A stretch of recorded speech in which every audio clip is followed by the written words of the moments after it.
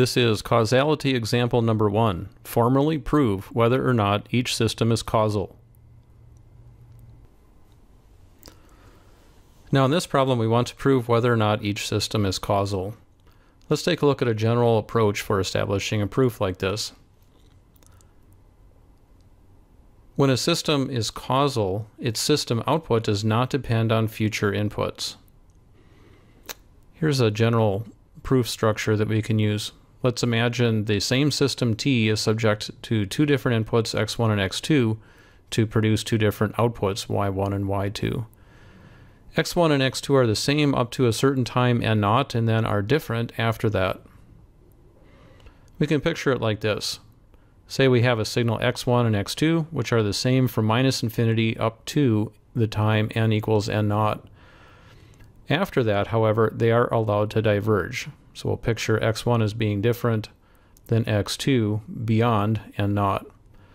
We then apply these two different signals to the same system T to produce outputs y1 and y2. Now at time n naught, all of the previous history of the system behavior is encapsulated in this one value. Now if y1 of n naught depends only on inputs at time n naught or less, then we say that the system is causal. So we essentially check to see whether or not these two signals are equal, these two output signals. If they are equal, then we say that T is causal. However, suppose the system does in fact make use of this region of x1 and x2 where they are different. Then y1 and y2 at this time n naught would not be equal.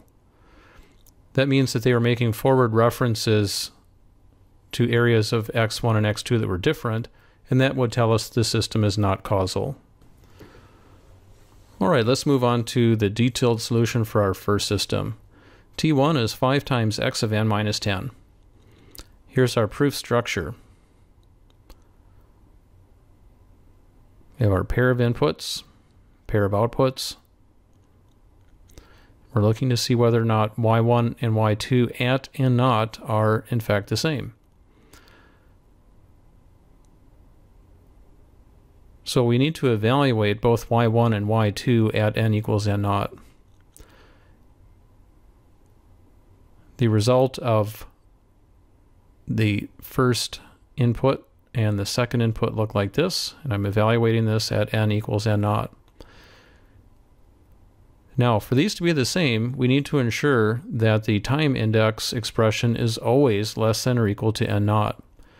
Well, we know that n naught minus 10 is always less than n naught. Therefore, we conclude y1 and y2 are the same, and therefore T1 is causal. Here's our second system, T2. This is x of n squared. Same structure as before. Evaluating at n equals n naught. Clearly the time here is always less than or equal to n naught, therefore y1 and y2 are the same, and T2 is also causal.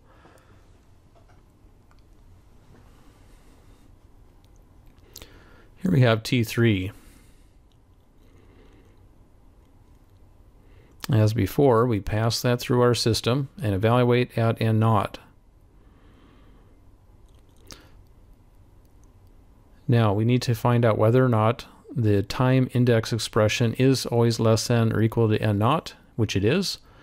Therefore T3 is also causal. That wraps up this example.